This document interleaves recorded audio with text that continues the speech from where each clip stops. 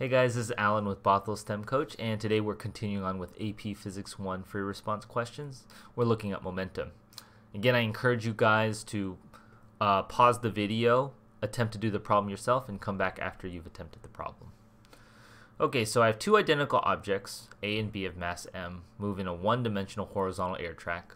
Object B moves initially to the right with v naught.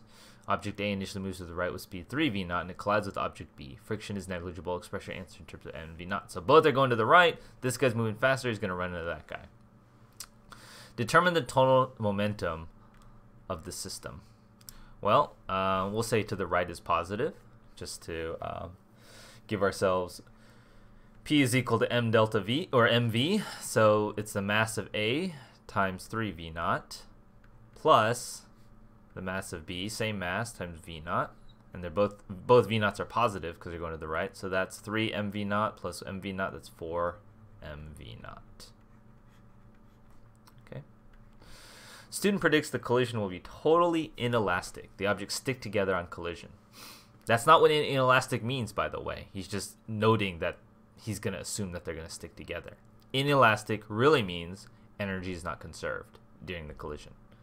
Assuming this is true, determine the following for the two objects immediately after the collision: the speed and the direction or motion. Well, if they're inelastic, what's going to happen is they're going to get stuck together, and not if they're inelastic, but if they are stuck together, they're going to hit each other and move together, both with the same velocity. So this initial, and it's going to have the same momentum, because momentum's conserved if there's no outside forces on the system, which is, in this case, that's what's happening. Okay, so the final thing will have 2m times some v I don't know. That's what I'm solving for. M's cancel, so v would just simply equal to divided by 2v naught. Okay. The direction of motion, to the left or to the right. Because all the momentum's already to the right, then the momentum's still going to have to be to the right. Another way we see it is this is still positive. Okay. When the experiment is performed, the student surprised observed that the objects separate after the collision, and the object B subsequently moved to the right with speed 2.5 v naught. Determine the following for object A immediately after the collision: the speed and direction of motion.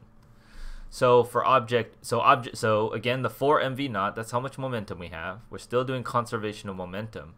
This time, object A moves with some unknown velocity, and object B moves with the velocity 2.5 v naught.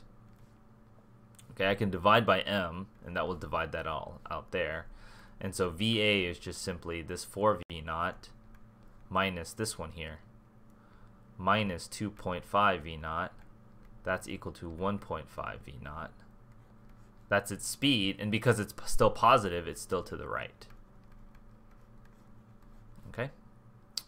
Determine the kinetic energy dissipated in the actual experiment. So in the actual experiment, let's look at the kinetic energy before.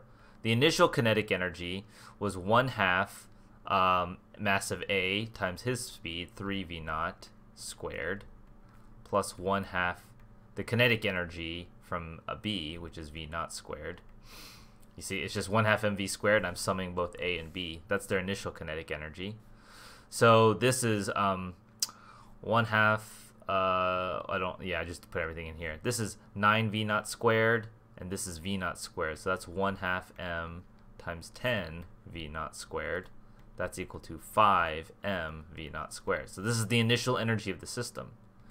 And afterwards, the kinetic energy is 1/2 m.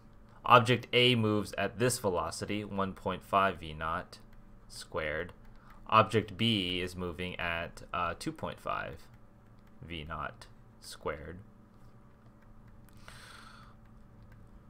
1.5 squared is 2.25 v naught squared, plus 2.5 squared is 6.25 v naught squared. I'm just sort of distributing the square. So this is 1/2 m times this, which is 8.5 v naught squared. And so I divide that by 2, I get 4.25 m v naught squared. So we started with this energy. We ended up with this much kinetic energy. So the change in kinetic energy is it lost 0.75 mv0 squared energy. Okay, hope you found that helpful. I'll see you guys in the next video. Thanks for watching the video, guys. Please leave a comment, like, or subscribe below to catch up more of the content, and see any links below. I offer free homework help on Twitch and Discord. See you guys in the next video.